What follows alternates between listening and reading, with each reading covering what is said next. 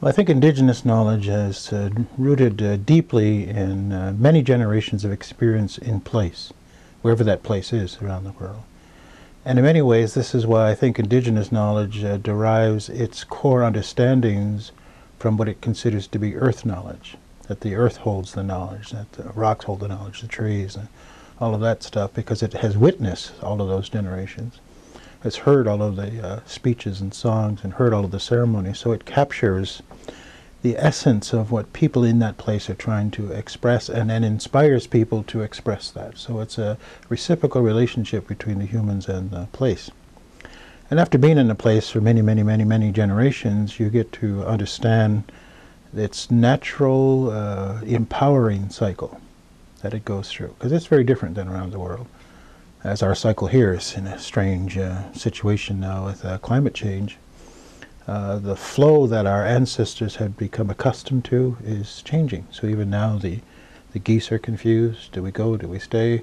The fish, I understand, are running out of order. The maple sap starts flowing and shuts down flow. So as nature becomes confused, we hope that that core indigenous knowledge that we learned from countless experiences in the past will help us help the earth to get back into its pattern. Because, see, it's reflective of us, and we reflect that.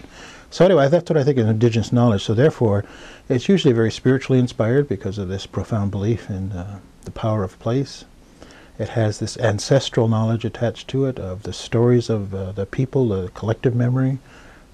But it also has a witness of change. So Indigenous knowledge also represents our experience with colonization, and how we respond and react to that is also an indicator of our knowledge. I think by recognizing the contributions of the past, we get to appreciate the well from which that knowledge was generated. And so therefore we have to say, let's protect that well. Let's keep the ideas coming, so that we want a fluent generation of Indigenous people, culturally fluent, linguistically fluent, socially fluent, because we're not done being human. And we can still use some good ideas. So I think that, and one reason, looking back, we'll say, to Indigenous knowledge, there's an assumption there that there will be something from there we can harvest and bring forward to affect contemporary practice.